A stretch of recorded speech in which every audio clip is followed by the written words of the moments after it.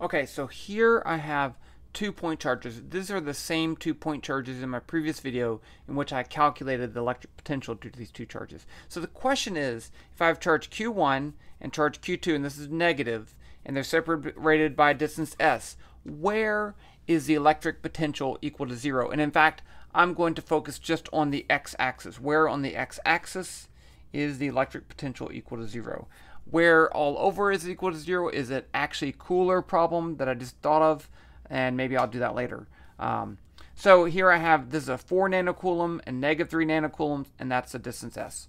Okay, so let's break this into 3 regions. Region 1, region 2, and region 3.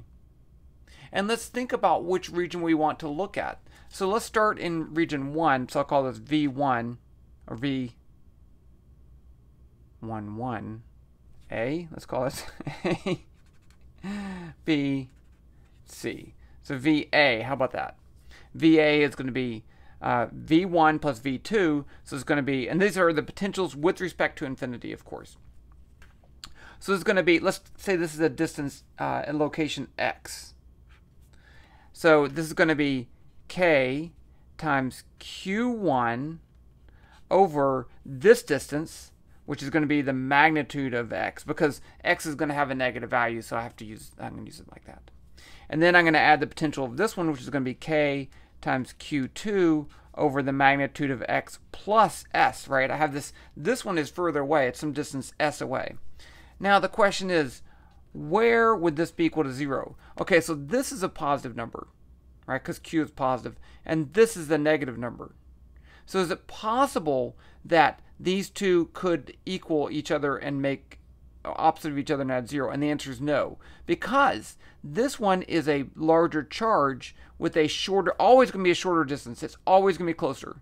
It's always closer because this one has that extra s in there. And this one is a lower charge. So there's no way these could ever add up to 0. This is not going to work. Okay, now let's look at C. Let's do the same thing. So here I have K Q1 over, this is going to be the distance X. So it's going to be X minus S, right? Because that's this distance. Plus K Q2 over, I'm sorry, this is just X. K2 Q over X minus S. Okay, now could that equal to 0? This is tough, right? Because here I have this is divided by a larger charge than that one. Let's just do something. I think this one I'm not sure about. Actually, I thought it would be would not be, but now I'm not so sure.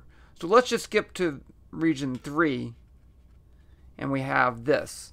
I have K, and that's Q is a negative. K Q1 over, I'm right here, so it'd be X plus K Q2 over this distance, which is going to be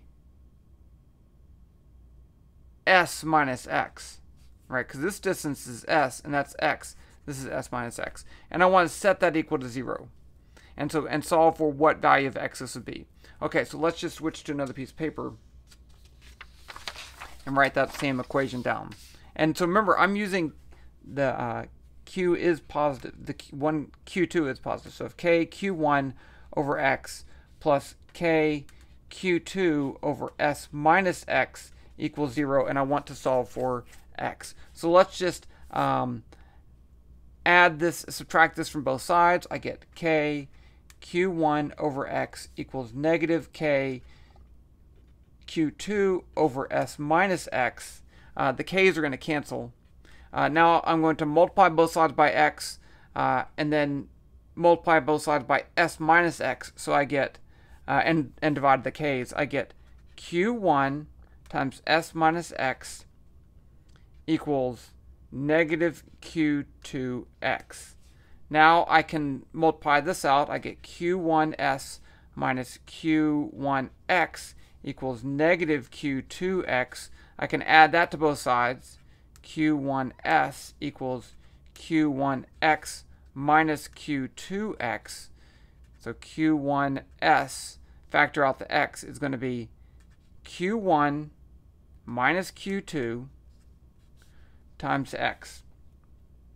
So x is going to be equal to Q1s over Q1 minus Q2. Now, this is a negative charge, right? So this is negative of a negative. But if I put this in, I put in my value for s in Q1 and Q2, I get 0.571429 meters. And I rounded it out. I carried a lot of digits, because if you take this and put it into the previous calculation where we did where is the electric potential equal to 0, you do get something that's super close to 0. Not exactly, but super close. So there you go. Now, for the question of the region C, I'll come back to that later, because I thought it was 0. In fact, what I'm going to do is I'll make a program to plot the electric potential as a function of distance, and we'll make a graph and see where it's equal to 0.